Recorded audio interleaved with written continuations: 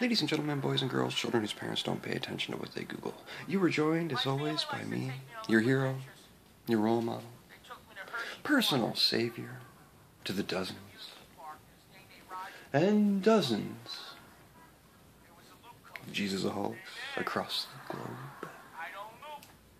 It occurred to me the other day that, I've told you a lot about my dad and his quasi-erotic love of ducks, and about how I grew up in the midlife crisis country. We weren't quite the old world, we weren't quite the new world, but we had tight pants and a comb-over. A simple place where the rich rode horses and the poor ate them. I've told you about all of that, but I've never told you about my mom.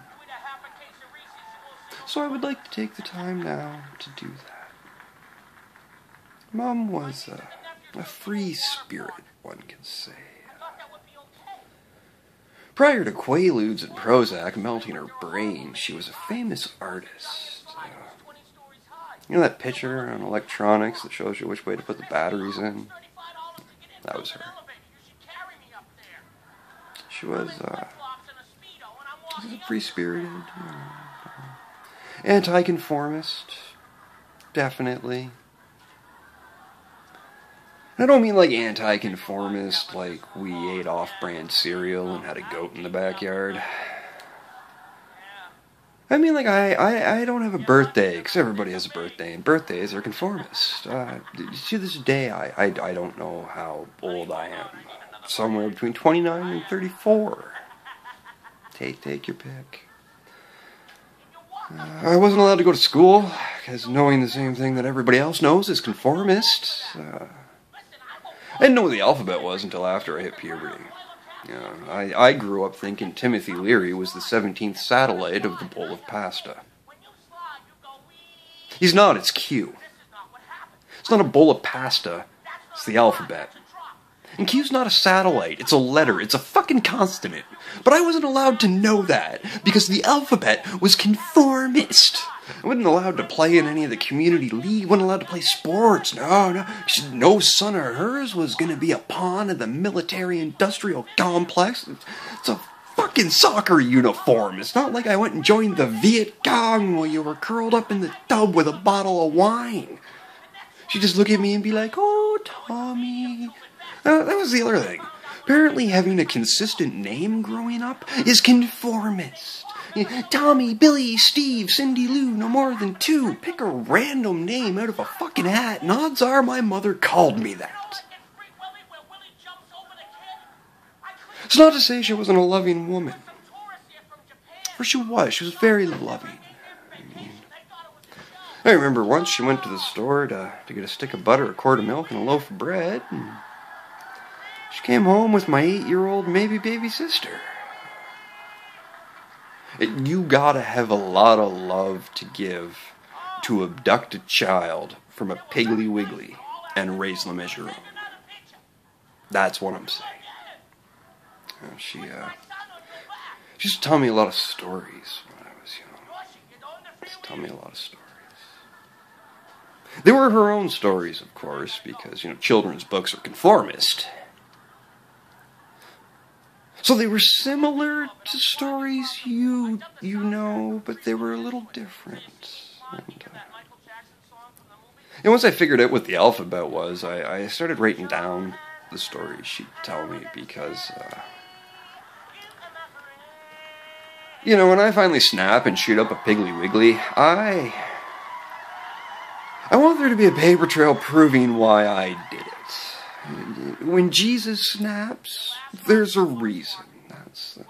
I actually got some of the stories here. Yeah, I'd like to read them. I'd like to share them with you.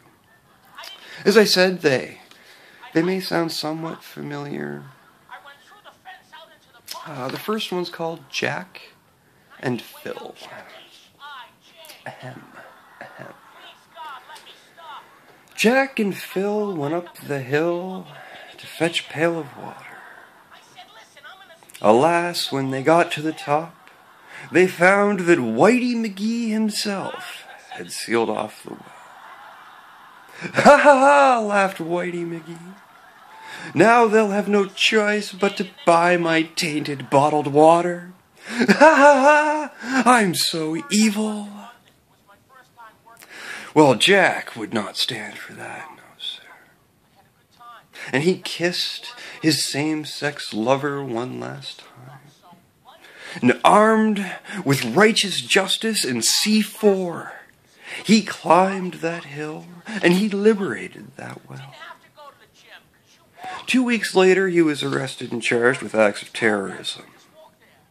He hung himself in prison.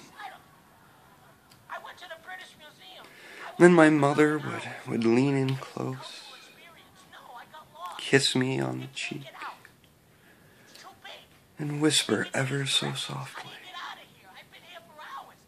"Remember, Tommy, freedom's the only thing worth dying for." Oh yeah, that's try going to sleep with that running. Oh yeah, that's what you dream about when you close your eyes. Here, I got another one. This is a good one. This is oh yeah, you're gonna like this one. Here, Jack Sprat. You remember Jack Sprat? Yeah, Jack Sprat could eat no fat because GMOs are poison.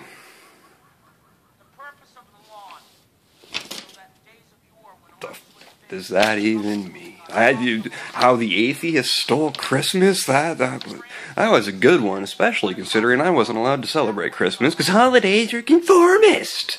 There are like a more years. Old Mother Hubbard, you remember Old Mother Hubbard? Here's Old Mother Hubbard here. You know. Old Mother Hubbard went to the cupboard to fetch her poor dog a bone. But when she got there, the cupboard was bare because she had been laid off as part of a massive downsizing due to corrupt insider trading.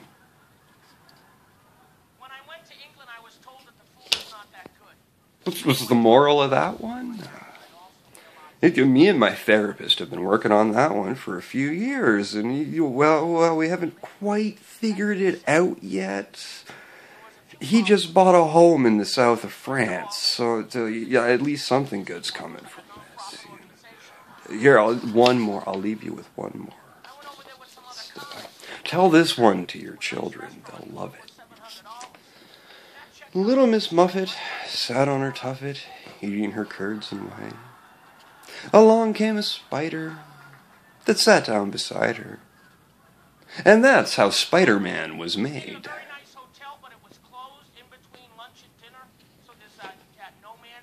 Good night, everybody.